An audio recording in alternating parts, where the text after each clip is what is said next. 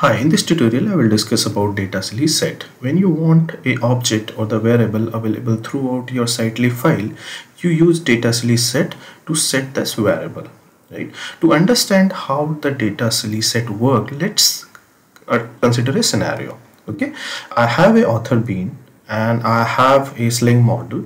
So this author bean or the bean class or Poju class have a few properties: first name, last name, author, and one list it is returning. Okay, so I'm setting the values of this bean and then I am returning through a method called get author info to Sightly, and I want to print these values, right? First name, last name, and the further values.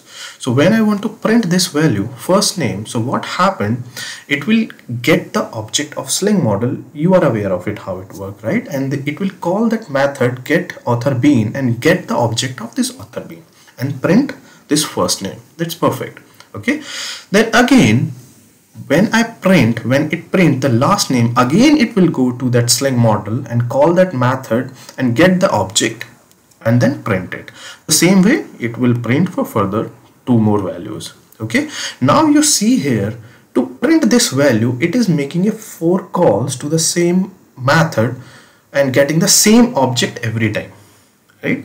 Ideally, when you have an object, you can keep that object within the Sightly file and use that object, right?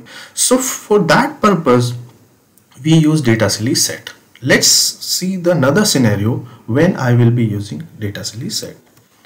Okay, so for that what I'll do, I'll use data-sly-set and I declare an identifier or a variable which hold the object of this author bean, okay, using this line. Okay, this one. So this whole object means this object will be stored in this author variable or the identifier. Okay, so what happened when I print the first name? First it will go to that sling model, call that method and get this object and store in author variable or the identifier, what I showed you. Okay, when I want to print this author name, first name, I'll use this the object or the variable set using the data-sly-set, right? And I'll use the same object to print the further values. So what happened now, this object author contains the object of this bean, right? Because bean information is not changing, so every time to print these values this variable will be used, okay, to print this value, to print these further values, right? So now I made only a single call to this method, but in previous scenario I was making 4 calls. So I removed at least 75% of method call as in this example, and again for the memory as well, right? So this is the way you can optimize your code using data-sly-set when you want to hold a object. When you have some object and you want to hold that object for further processing in your Sightly file. So now let's see, let me show you the example of the first scenario, okay, then we will see the demo of the second scenario. Let me show you the first, okay, and I'll show you the calls exactly in log file how it is happening. Okay, so this is my bean class, which I already explained you, means bean or Pojo. This has first name, last name, and this is my sling model implementation class. So in this method I'm just creating an object of this bean class and setting those values like first name, last name, author name, and this list. Okay, and this is the interface for this sling model. You are aware how it works, right? And in Sightly I'm printing these values, right? I'm getting the sling model object. From that sling model object I'm getting the author bean and then I'm printing it. Okay, so let me save it, let me deploy.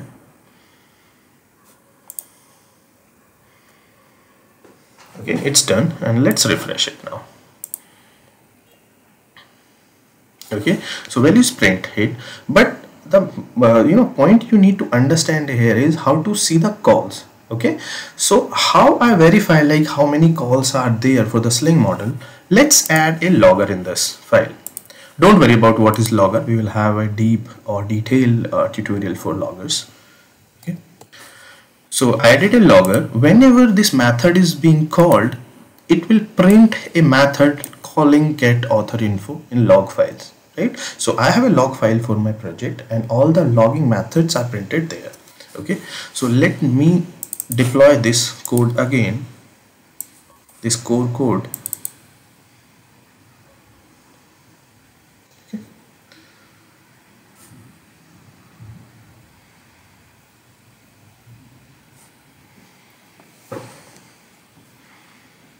Okay, build is done. Now let's open that file. This is file.